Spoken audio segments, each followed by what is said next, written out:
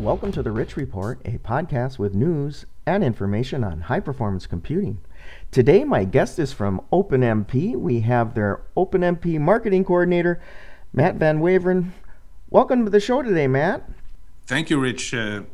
Thank you for your welcome. You bet. You bet. Happy to be here. Well, thank you. So, we didn't get a chance to talk much at SC12, but did you have a good show? Yes, we had a fine show. We celebrated our 15 years anniversary at this SC12. So OpenMP started in 1997. And to celebrate, we had beer and cake at the stand and a lot of attention, a lot of public. Well, good. That is, for HPC, that is a long time. So, so anyway, Matt, I thought, why don't we get some details on what's going on with OpenMP? And I brought your slides up. Why don't we start there? Thanks. Yes. Thanks, Rich. Yes. The message one of the messages I want to give is this presentation is that OpenMP is expanding into new fields, and the OpenMP organization is still growing, even after 15 years. Let me first go back into the history of OpenMP to set the ground. Before 1997, there was a need for specifications to help programmers in parallelizing new code. So one of the problems at the time was that in order to parallelize, programmers needed to look for regions of code that they could parcel out to different processors. And also, since these different regions of code may need to share data, the access to this data needed to be set up correctly. And in order to solve this problem, to have a correct sequencing of data access, the different vendors came up with compiler directives that specified how to parcel out the code to different processors. But then the second problem came up that each of the vendor had its own set of directives, and several vendors got together in order to specify a standard set of directives, which led to the creation of OpenMP. The original vendors are listed on this slide. So SGI, Cray, and KI got together under influence of ASCII to set up the standard set of directives. And DEC, IBM, and Intel joined them when the OpenMP organization was set up in 97. Then after 97, first, the OpenMP specification continued to evolve in order to address industry needs.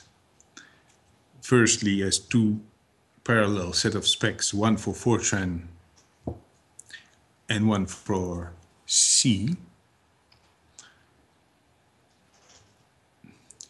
which joined together in 2005 in a single spec for OpenMP C, C++, and Fortran. Then in 2008, OpenMP 3 was released with a main edition of task parallelism. So this means in addition to loop-based parallelism, where you parcel out different loop iterations to processors, now tasks can be created and parceled out to different threads. In 2011, OpenMP 3.1 was released, where the task extension was finalized, and Affinity, Atomic, C++, and min-max reduction were added. Along with this continued evolving of OpenMP, the OpenMP ARB organization was continuously growing, leading to a total number of members of 24 at the moment, and still new members are being added. So both vendors and users of OpenMP products are members of the ARB. The strategy of OpenMP is firstly to strengthen the base. So traditionally, OpenMP has been strong in shared memory and HPC. So this needs to be continued. But in addition, OpenMP has the objective to expand into new territories, which are accelerators, DSPs, multi-core, and embedded systems.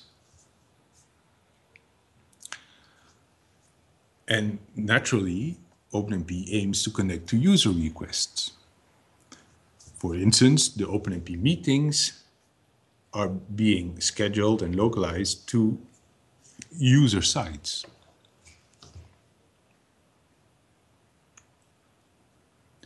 And the meetings are the meetings where the OpenMP specifications are being discussed. OpenMP has seen quite a lot of action as SC12. We've made several releases. Firstly, the technical report on accelerator extensions. And this technical report details directive used for the execution of loops and regions of code on attached accelerators. So the directives in this report are a work in progress. That's why it's called a technical report. And the goal is to get early feedback on the proposed directives.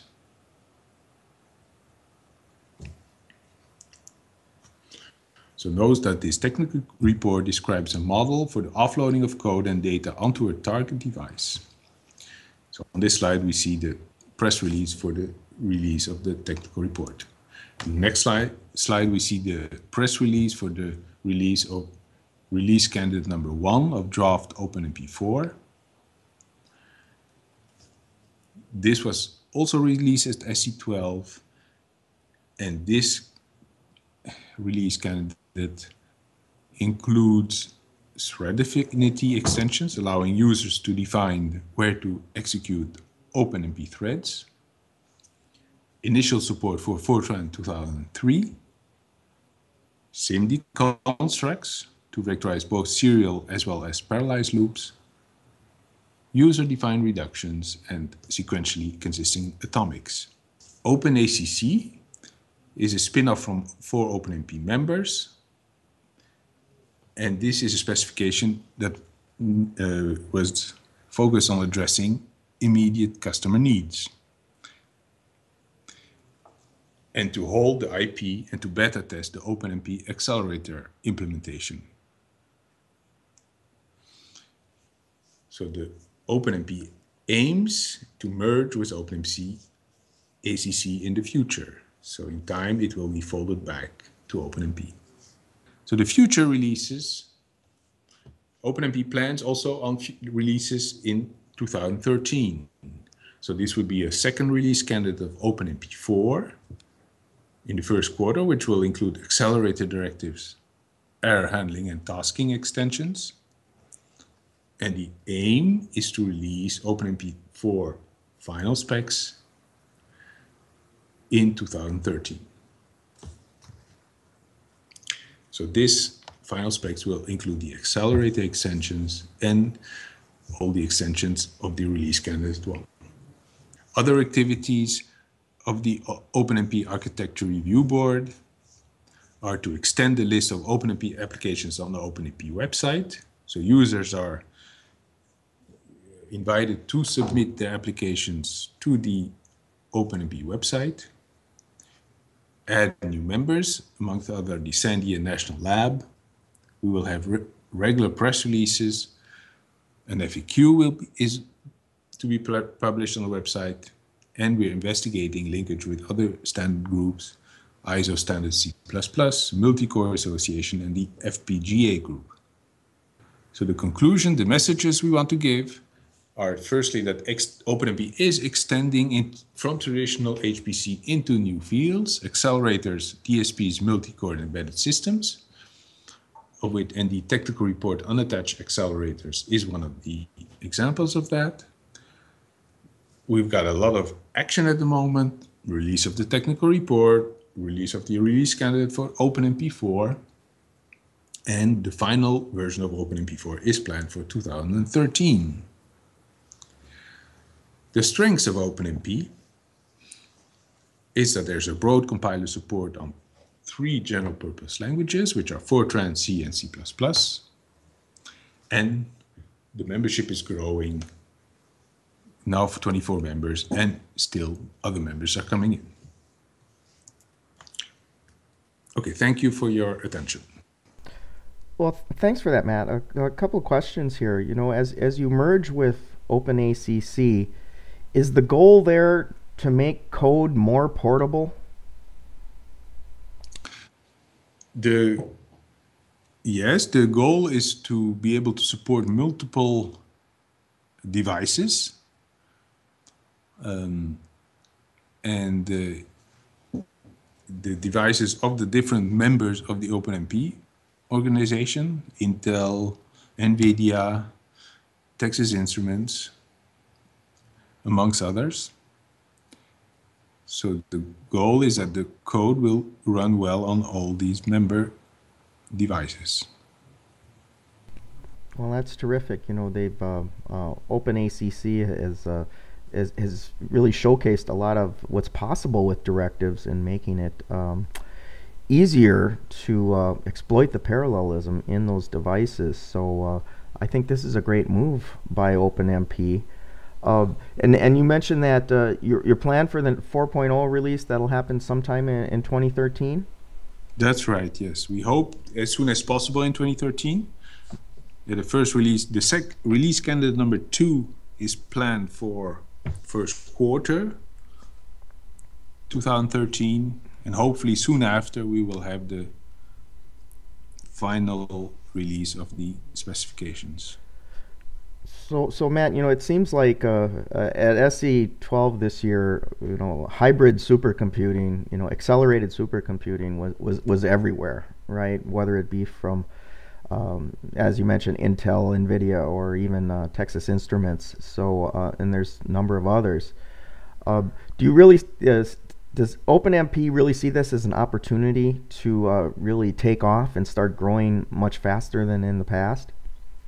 We hope, yes, we see that as an opportunity, definitely to grow beyond the traditional HPC shared memory systems, to follow the user trends and the user needs, and cover a broad range of devices. So accelerators,